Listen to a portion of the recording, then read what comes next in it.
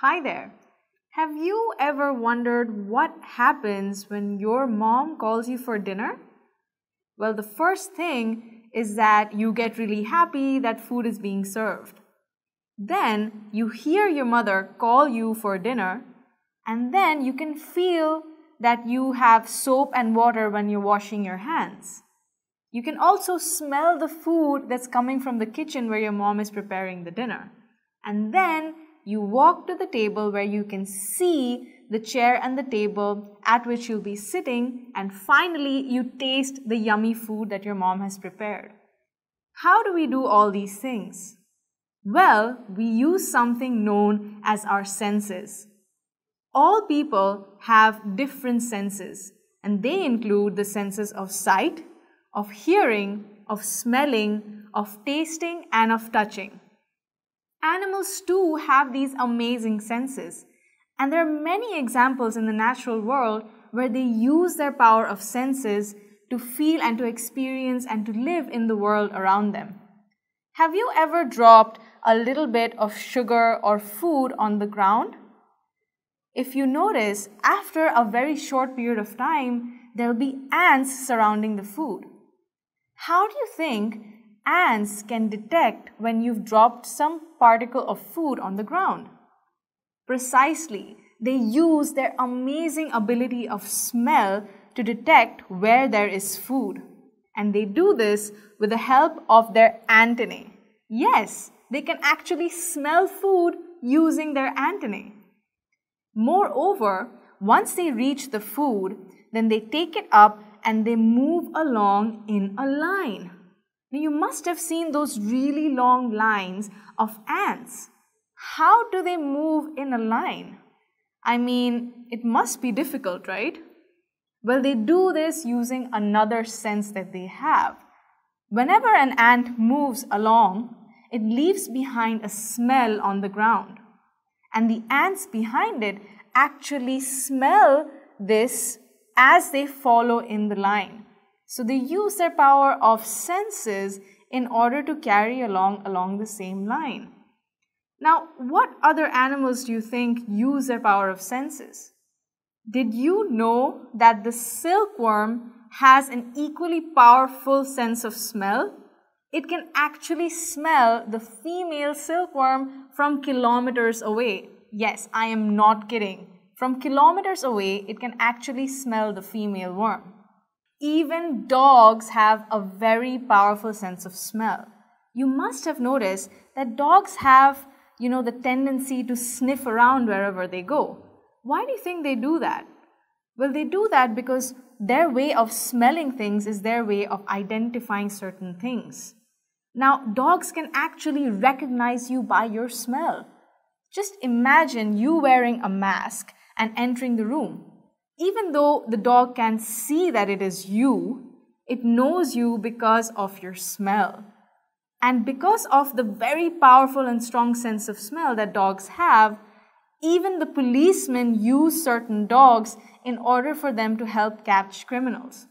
For instance, dogs can actually sniff out things like explosives or bombs or anything that a criminal might be carrying with them, or even an entire person.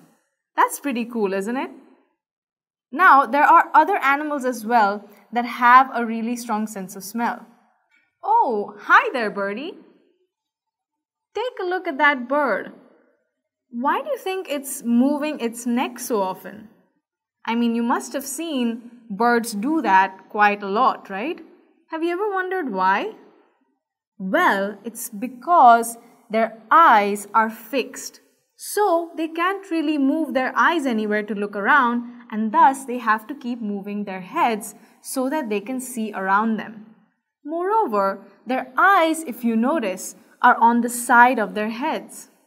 Now, this is not the case in terms of all birds, but many birds have eyes on the side of their heads, and this helps give them a much wider range of view. And it pretty much helps them detect if there's a predator on the loose that's trying to catch and eat them. However, there are certain birds like the owl which have eyes on the front of their head. Now, this gives them a better sense of distance. And because they have eyes on the front of their head, they need to be able to move their head quite a lot in order for them to have a wide range of view. So did you know that owls can actually rotate their head by 270 degrees? That's incredible, isn't it? Here's one more interesting fact for you. Did you know that birds like kites, eagles, and vultures can see 4 times farther away compared to us? Yes. So something that we'd only be able to see at a distance of 2 meters, kites, eagles, and vultures can see from a distance of 8 meters. Imagine that. Wow, it must be a really colorful world for them all the way up in the sky looking down at the ground, right? So does that mean that animals and birds have the same color vision as we do? Not necessarily. You see, different animals perceive color in different ways. For instance, animals that are usually awake during the day see more colors.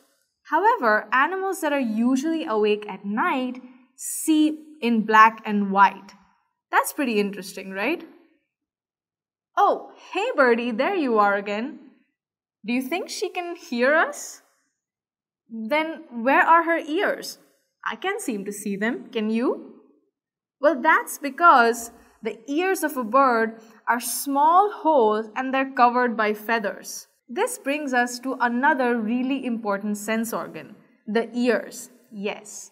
What do ears do?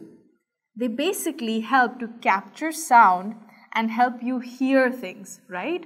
Now, different animals have different ways in which they hear too.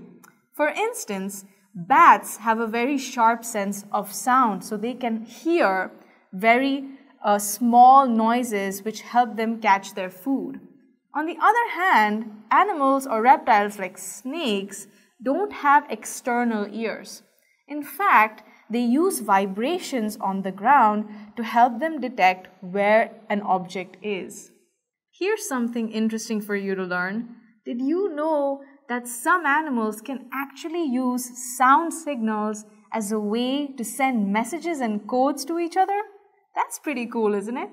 For example, just look at the langur.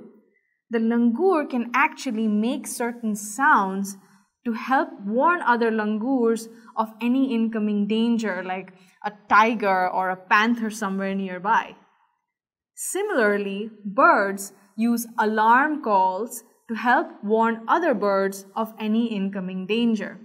And the great thing is that they do it in a way that other animals don't even recognize that there's a message of an alarm call being sent across the birds.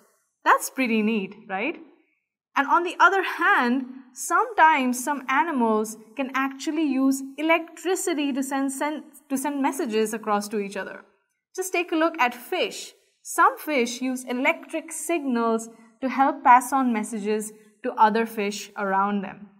So we've learned quite a lot about senses today. We learned how powerful they can be and the different ways in which animals use them in order to live in their environments. So the next time you go for something as simple as a walk, try to think about the different senses that you use along the way. And I'll see you next time.